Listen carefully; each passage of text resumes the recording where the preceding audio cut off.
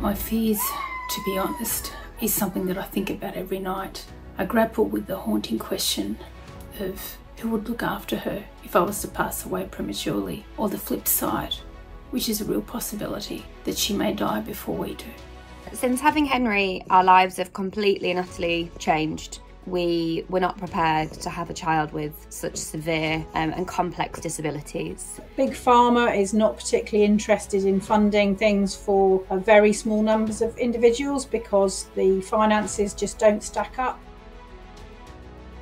In order to tackle these important questions, it's important to have those specialist charities working together.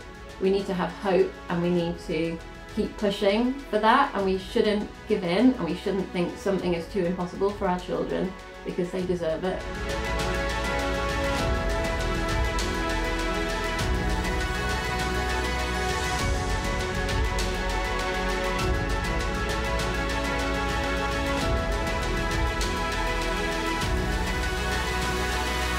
This is Life with CASK.